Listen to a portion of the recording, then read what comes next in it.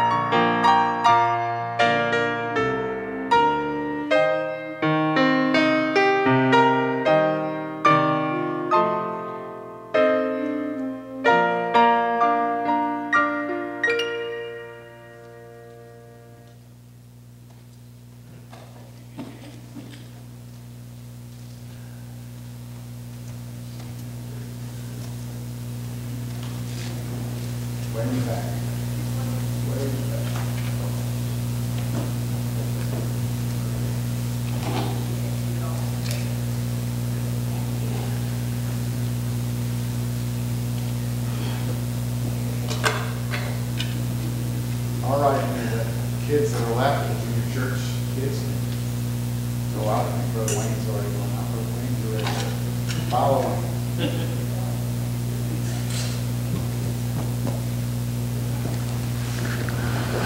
Any of the kids that want to go, follow Brother Wayne out. Amen.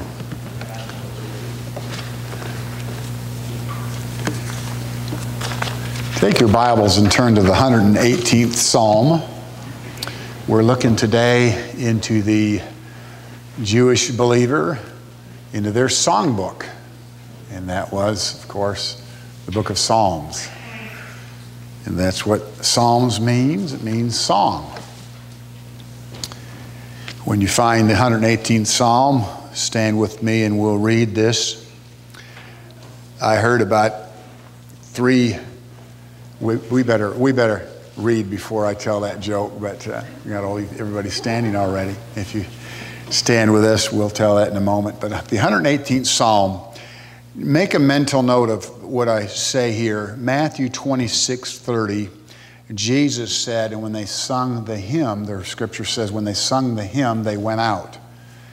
And they sung a hymn, they went out. That word hymn is the word psalm. We know they sung something from this book. So we're looking at the 118th Psalm here, and we're going to look at several verses. Let's read here these 3 verses, verses 20 through 24, and then we'll pray. The stone which the builders refused is become the headstone of the corner. This is the Lord's doing. It is marvelous in our eyes. This is the day which the Lord hath made. We will rejoice and be glad in it. God, help us today as we remember your Son's death, to realize the importance of that sacrificial offering, that one-time offering for the sins of the whole world. That we remember that we leave here remembering that, and that we are truly grateful on this Thanksgiving day, this Thanksgiving week, to remember what you did for us. Thank you, God, for sending Jesus, for him giving his life for our sins. And it's in Jesus' name we pray. Amen. Thank you. You may be seated. If you look at this psalm in verse 1, "Oh, give thanks unto the Lord, for he is good, because his mercy endureth forever." Scholars believe this song was sung many times in history. If you were to look, we're not going to look right now, to Ezra chapter 3, verses 10 and 11, you'd find that first verse quoted as they sang in Ezra when they dedicated the temple. And of course, the temple is a type of our Lord as well. And our body is today the temple. But he wrote this psalm to remember the Passover. Now, David wrote this under the inspiration of God, a psalm of thanksgiving. Notice in verse 5, the middle of the verse, David talks about says, "The Lord answered me." Verse 6, "The Lord is on my side." Verse 7, "The Lord taketh my part." Verse 14, "The Lord is my strength." So back to verse 1, "Oh, give thanks today." Aren't you thankful for the Lord Jesus today? He's worthy of all our praise and all of our thanks. So they gave thanks to him. And that's what we do this week. We thank him. We thank him first. Thank him first for our country, for the Christian heritage of many of our leaders, for our Constitution, which much of it is based on the Word of God, for the founding fathers that were born again, that brought our country into existence. We certainly don't say that our country had a perfect beginning. We have sinners today. We've always had sinners. Sinners have been around since the fall of Adam. We're not bragging on the mistakes we made. We're ashamed of those. But thank God for a country whose foundation was originally based upon the Lord. We are thankful for that this week as we remember the Pilgrims and go back 400 years in our history when they came and they worshiped in this country. Jesus said in Luke chapter 22, verse 15, "With great desire I have desired to eat this Passover with you before I suffer." With great desire.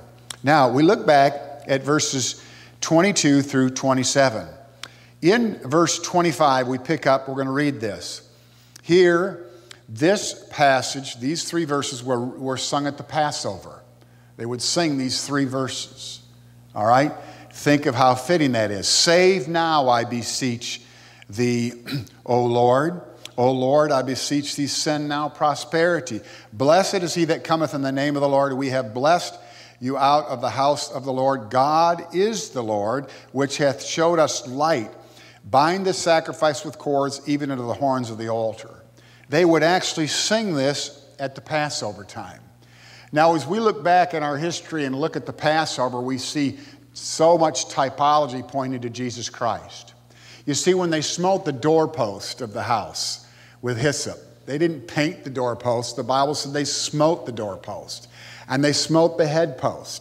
And blood poured down as they killed that lamb, and blood was puddled up underneath the archway of the door. And you did that. They did that to point ahead, not realizing that it pointed ahead to the Lord Jesus Christ.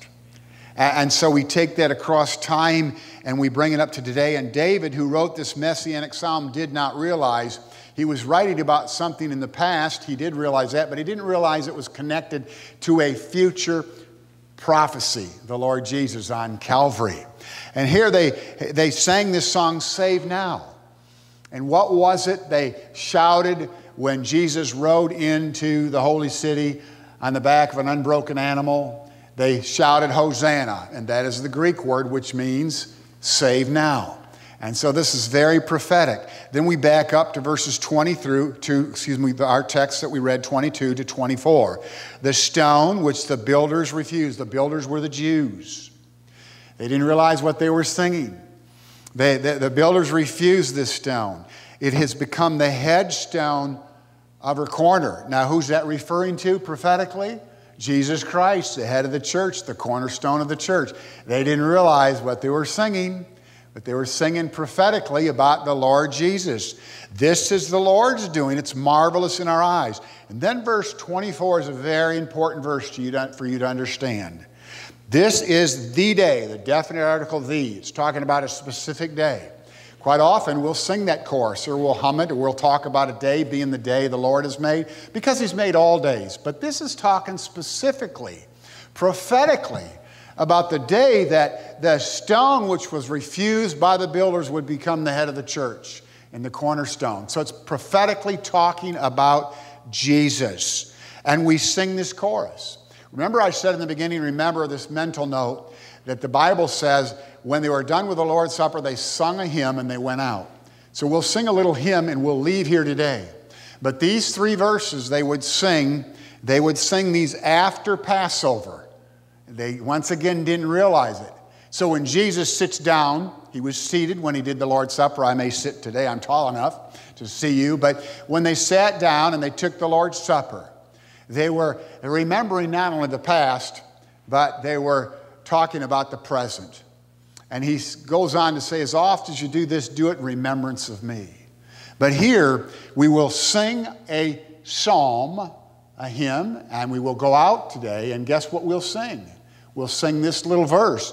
This is the day, and I can't carry a tune, which the Lord hath made, which the Lord, we will rejoice. You know the chorus? We're going to sing that today. I'll lead it. You have to drown me out, or you're going to have to hear me again. But that's what we will sing as we leave today. And this is an awesome psalm to read this week during Thanksgiving. I love verse 8. The two middle words of the verse are the Lord, but it says it's better to trust in the Lord than to put confidence in man. We learn we can't trust people very much, right? We have a corrupt world, and we have corruption in our country, and we have sin in our country. We have sin in our homes. We have sin in our lives. Now we go to the 11th chapter of the book of Corinthians, 1 Corinthians chapter 11. And we will look here at verses 18 through the end of the chapter. We will not be long, but we want to read this together. I love verse 26. We've already quoted it. For as often as you eat the bread and drink this cup, you do show the Lord's death till He come. So we need to do that. As often, it doesn't say how often. Some churches do it every Sunday. We haven't done it enough here. But right now we have unity. It's a wonderful time to take the Lord's Supper. But we have to talk about the obvious. We have to talk about the things that could be possibly wrong in our lives.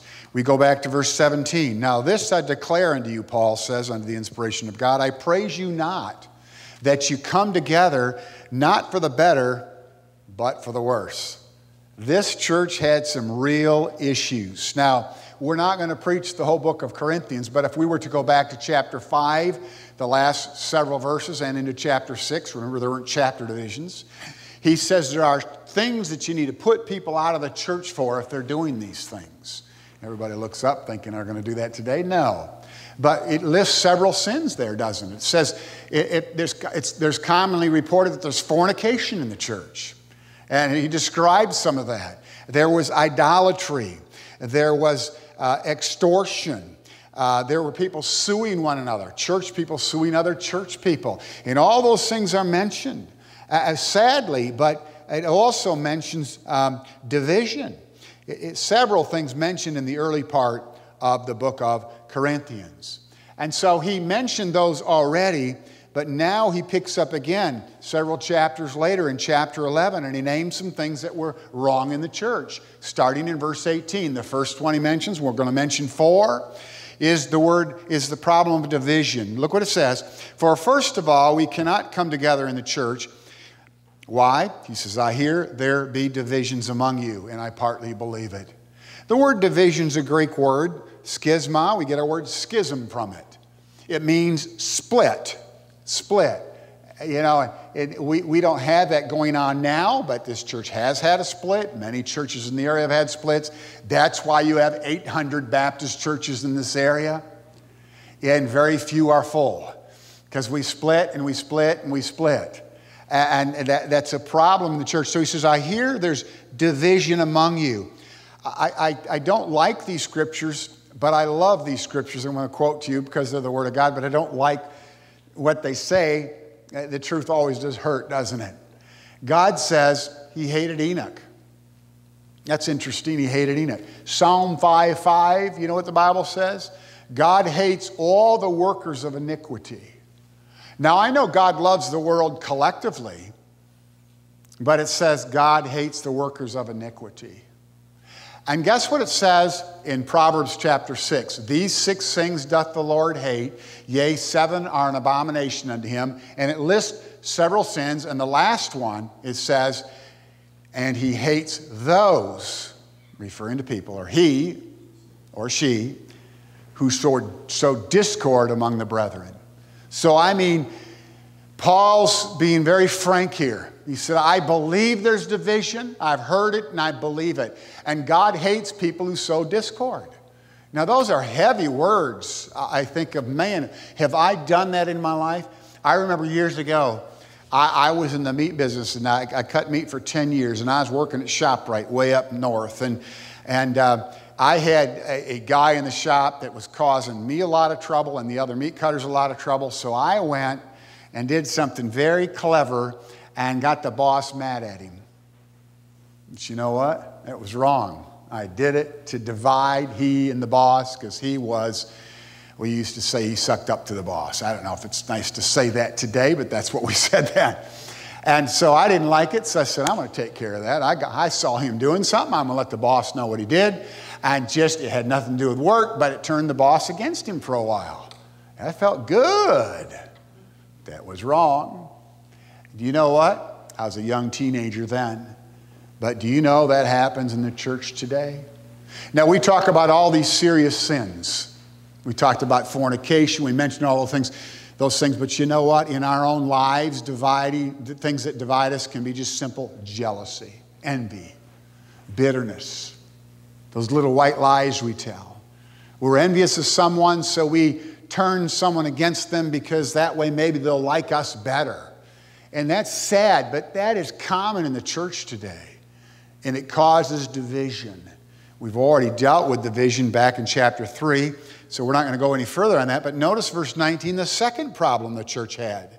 He says, for there must also be heresy among you, that they which are approved may be made manifest among you. Basically, he's saying here, so you who have God's approval will be recognized. That's the paraphrase of that last half of the verse. And that word approved in James chapter 1, I'm not going to ask you to turn there, but I'll quickly turn there and read James chapter 1, because that word approved in James 1 is translated tried. He says here, blessed is the man that endureth temptation, for when he is tried. So, you know, we're approved in God's eyes because we've been tried or tested. And so he says he'll bring those people out to the forefront because there's probably heresy here. Now, what heresy did they have? Many heresies of that day. We don't have time to go into them. Gnosticism, there's so many we could talk about. But let's talk about one that could be in the church today.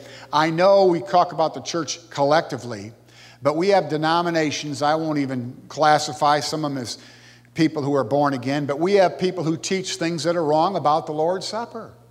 Some teach that you can't touch the bread or touch the grape juice because it's actually the blood and the body of Jesus. It's not true.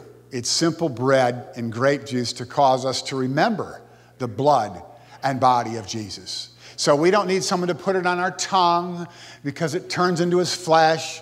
You know, that's, my dad used to say malarkey. It's just not true. It's heresy. It's false teaching. Look at chapter 10, verses 16 and 17. chapter 10 of 1 Corinthians 16 and 17. The cup of blessing which we bless, is it not the communion of the blood of Christ? That word could be translated fellowship, that word communion, same word. It's the communion. It's not the blood, it's the communion of the blood. And the bread which we break, is it not the communion of the body of Christ? Yes, it's the fellowship of Christ's body. It's the communion, we call it today, the Lord's Supper. It's to remember what he did. So they had heresy. They had heresy. And then they had a problem of gluttony. Really, it was more of a problem of just wanting to come to a big feast. Jews love feast. If you study their feast, I'm thinking about if I'm here at Easter time doing a series on the various feasts of our Lord and conclude with the Passover feast. That would be so fitting at that time. But Jews love feasts. They love to eat. I know other people that love to eat, right? We love to have fellowships. There's nothing wrong with that, but this is not the day to have one. This is the day to concentrate on the Lord's body and the Lord's blood. So they came together, verse 20 says, to eat. For when you come together, therefore, into one place, is this not to eat the Lord's Supper? Drop down to verse 34. If any man hunger, let him eat at home. That's not what this is about. It's not a feast day. It's a day of remembrance. And we know what we're remembering. So they had a problem with eating. They had a problem with drunkenness. Verse 21b, the last line, and one is hungry and another's drunken. Can you imagine that? Coming to the Lord's Supper and getting drunk? That's what some did. And so Paul is upset and he's scolding them. Why do we use unleavened bread and unaged wine? Well, because Scripture says to use unleavened bread. And we go back to the time of the Passover. When they were getting ready to celebrate the Passover, they would completely empty their house of every dust particle they could find. They would pour all the wine out that had been fermented. They would get rid of all the moldy things, all the bread that was old, anything that had yeast in it, they'd clean completely out of the house. Because they didn't realize it, they're celebrating the Passover when the death angel passed over because he saw the blood, right? And the death angel will pass over you because he sees the blood. You're not eternally separated from God because of the blood of Jesus Christ. So they got all the age stuff out. And that points ahead, of course, to Jesus, because leaven always represented sin. And Jesus Christ is sinless. So we don't remember his death with leavened bread, but with unleavened bread and unleavened wine. So here they had these problems. But the worst problem was that if they had any of these problems, or any of the problems listed before, or any of the ones we talk about in the church today, the big problem was unworthiness. Look at verse 27. Wherefore, whosoever shall eat of this bread and drink of this cup of the Lord unworthily shall be guilty of the body and blood of Christ. Did you know it was sin that put Jesus on the cross? It wasn't just the Romans that put him there or the Jewish leaders. It was sin. Look at verse 31. For he that eateth and drinketh unworthily eateth and drinketh damnation to himself, not discerning the body of the Lord. Verse 30. For this cause many are weak and sickly among you, and many sleep. Do you know that God sometimes gets so upset with people who don't confess their sin and keep living in sin? He'll take them out of this world. Some died because they lived a life of sin, hypocrisy, celebrating the Lord's Supper, acting as though everything was fine. God got tired of it. Many are sick and many die, it says. Isn't that sad? So we have to make sure we're worthy. You say, Brother Dan, how do we know if we're worthy? How do we know if we should partake? Number one, you need to be born again. You see, I'm not worthy today to partake of the Lord's Supper because of anything I've done. In fact, the opposite of that is true. You see me as a sinner, but God sees me as worthy because I'm in the Lamb. I'm in the Lamb, and worthy is that Lamb. I'm in Him. So because I'm in Him, I'm worthy because my sin's paid for. I've repented and I'm worthy because God made me worthy. Number two, to be worthy, you need to have your sin confessed. 1 John 1:9. See, Paul's talking to believers, and he said many believers aren't here today because they continued in sin. Shall we continue in sin that grace can abound? God forbid, Romans says. He'll not allow it to happen. Eventually, he'll just start chastening, and eventually he'll deal with you severely. We can't just continue in sin. We need to confess our sins. And if we confess our sins, he's faithful and he's just to forgive us of our sins and to cleanse us from all unrighteousness. That word catheter, that Greek word, and all the junk comes out because you put that yucky tube in. Isn't it wonderful that you've had a catheter a time or two physically in your life? I've had them. You may have had them. Gets the yuck out. Confession gets the yuck out. God cleanses us. The moment we confess, we're clean. We're again worthy. And we can partake of the Lord's Supper. Now think about this. You're not worthy if you have unconfessed sin. And today, if you harbor something in your heart towards someone else, you're not worthy. If you haven't chosen to forgive, you say, Brother Dan, it's hard to forgive. Ask God for his grace. You know, forgiveness is a decision we make. Emotionally, it takes time. But make the decision, I am going to forgive that person. God, give me the grace to help me emotionally with that, but I have forgiven that person. I'm always amazed when I hear of someone who had a child murdered and they find out that person's come to know the Lord. And sometimes these news medias will slip and let us know they're believers, and the believer will say, I've chosen to forgive. It's very hurtful, but I've forgiven. And that's always amazing to me. There's people who've been hurt extremely. But as believers, no matter how extreme our pain is, we need to choose to forgive. Make the decision to forgive. Ask God to give you the grace. I know it'll take time to heal, but some of you may need to forgive someone this morning. You can do that in the pew today. When we have our time of prayer, we'll have a silent time where Sister Joy will play softly. And that's when you say, God, I harbor bitterness towards this person in my life. Please forgive me, God. Because I know if I don't forgive them, then you don't forgive me, and I'm not in fellowship, and I'm not worthy to partake of the Lord's Supper. That's what you pray. And if you're here today and you're not a believer, please pray and receive Jesus as Savior. I want to say to you, I wouldn't care if someone got up right now and said, I need to be saved, and came down here. We'd pause the service and we'd show them how to be saved, and you could be born again today, and then you'd be a child of God and you could partake in the Lord's Supper. It'd be your first great thrill, is taking the Lord's Supper in Christ, and you'd be in the worthy Lamb, because he's worthy. That would make you worthy. Even though you're a sinner, you're worthy in him. You're worthy in him. And so we have to examine ourselves. Verse 28, examine yourself. That really means to discern. That's the Greek word meaning to discern. Christians, you need discernment. You know how to tell what kind of a Christian you are, what level of growth you're at in your life? When you have discernment from the Holy Spirit. And you can sit in your pew now and silently realize and admit, you know what? This is wrong in my life. And if you don't have that kind of discernment, you're not walking with God the way you need to walk with God. You need to have that discernment to say, this is wrong. I don't know what it is in your life, but you do. And use that discernment right now as the Holy Spirit is telling you right now. What's wrong? Confess it. Confess it. Confess it. And he's speaking to you because he lives in you. And when things aren't right, he just sort of stirs the inside. I confess every day my sin every day.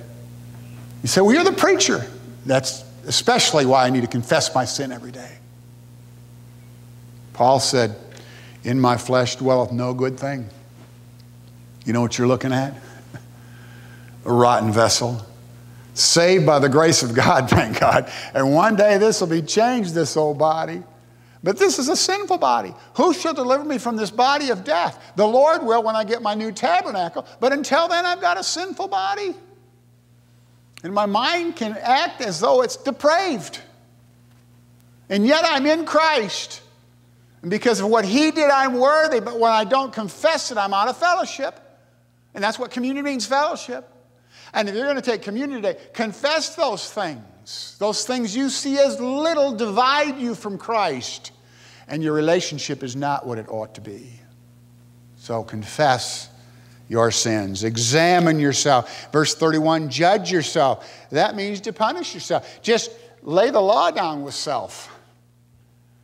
And just say, hey, I'm not doing right, and I'm doing right now from this day forward. And of course, feed yourself, but that's not part of what I wanted to say today. I was in a church years ago, and I'll change the order of the service in just a moment. If you guys want to come now, you can. And they said, we have closed communion here, Brother Dan. If you're not a member of this church, then you can't take the Lord's Supper here with us. And I thought that's fine, but I thought, do you think Paul, when he traveled to the 50-some churches he started, would be refused to take the Lord's Supper? No. So that is a teaching that can be wrong if you feel that you have to be a member here. You do not. You have to be a member of the church, meaning the body of Christ. And if you're a member of the body of Christ, then you can partake of the Lord's Supper. God bless us as we change the order of the service. In Jesus' name, amen.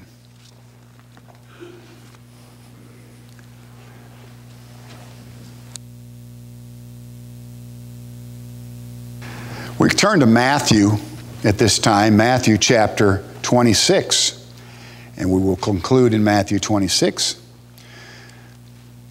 As I've already explained, we have in the pew in front of you the little cups, and you need to peel the fine little piece of plastic off right now.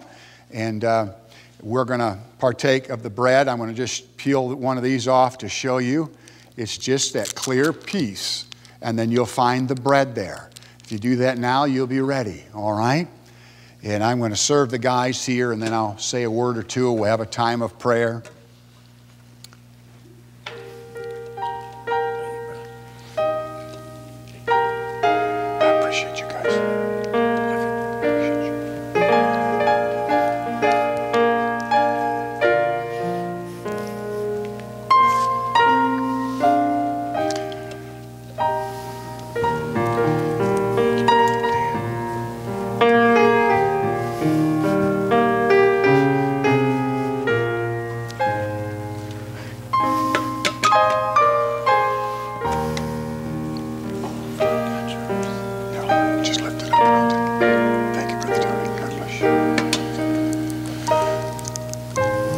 This is a socially distancing type of Lord's Supper.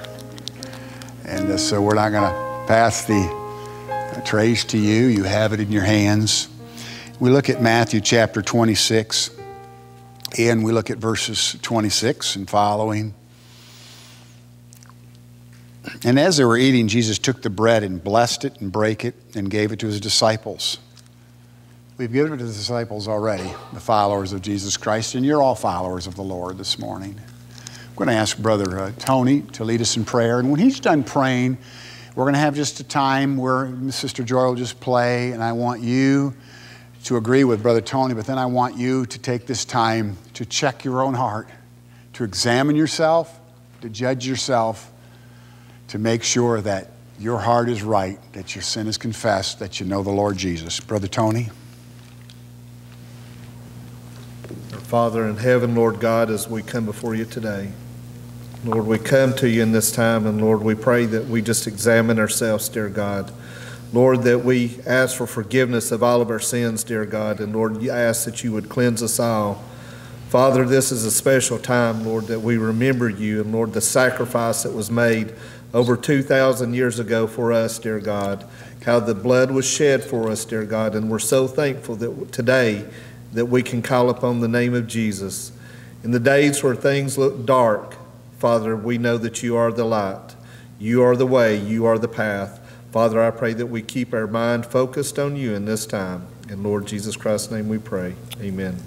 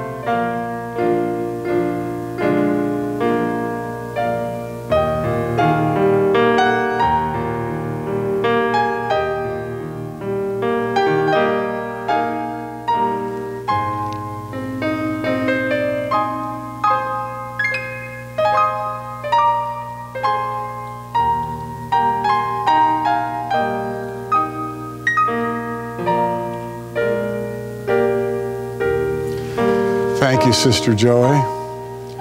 The Bible says here that Jesus took the bread, he gave it to his disciples, and he said, "Take, eat, this is my body."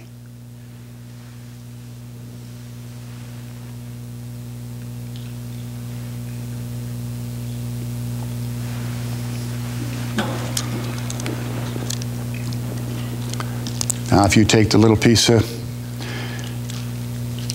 purple color and peel that back, and grab the whole little tab there and pull it back, you will have, it's not expired, so it shouldn't be fermented. You'll have the representation of the Lord's blood. The Bible said he took the cup and gave thanks and gave it to them. We're going to ask Brother Lloyd if you'll bless the cup this morning. Our precious Heavenly Father, come to you. We sung many songs today about the blood. Thank you for the precious blood that's shed on Calvary. We know that the Bible says about the shedding of blood, there's no redemption. Thank you for the simple verse in John 3:16 that says, "For God so loved the world that he gave his only begotten Son. Whosoever believeth in him should not perish, but have everlasting life." We thank you for that shed blood. Thank you, Lord. We love you. In Jesus' name.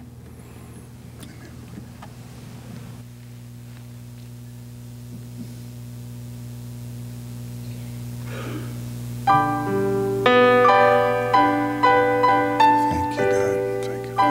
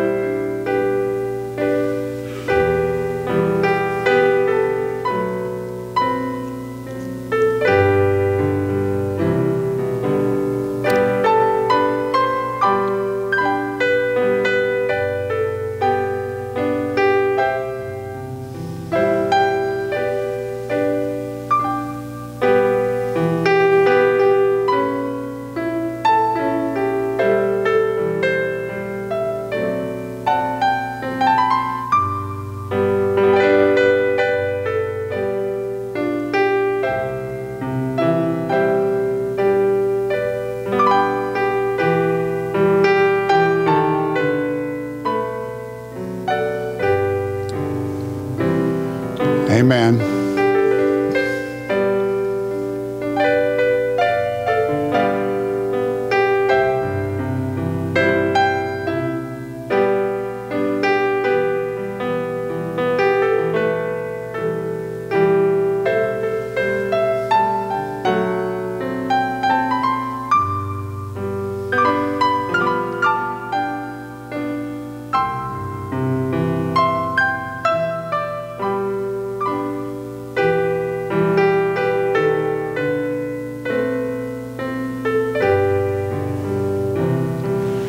Amen. Thank you, Sister Joy.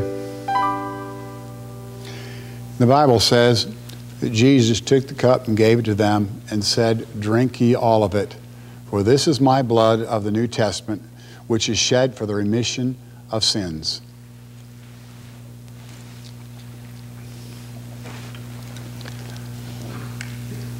He went on to say, But I say unto you, I will not drink henceforth of the fruit of this vine until the day when I drink it new with you in my Father's kingdom.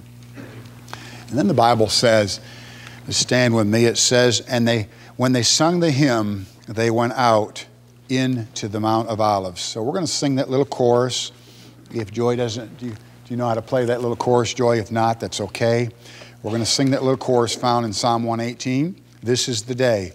And we think as we leave, as we're singing this little chorus, about that day. That's what David was writing about. So let's sing together.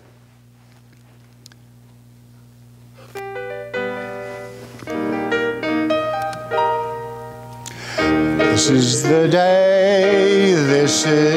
day that the Lord hath made, that the Lord hath made. We will rejoice and be glad.